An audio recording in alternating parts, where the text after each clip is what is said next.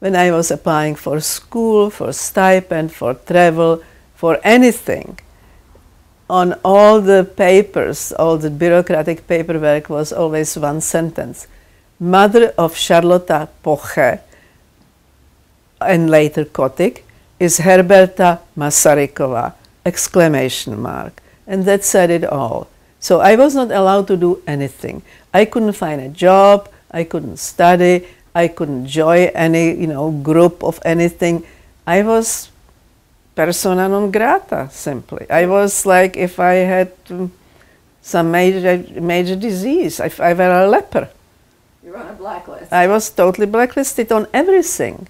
And many people were, it was not only the regime or the official sort of society, it was people who sometimes were afraid to be friends because they associated me with all these troubles which could spill over on them. So it has been a very difficult situation. It was simply no to everything. Every little thing had to be fought for.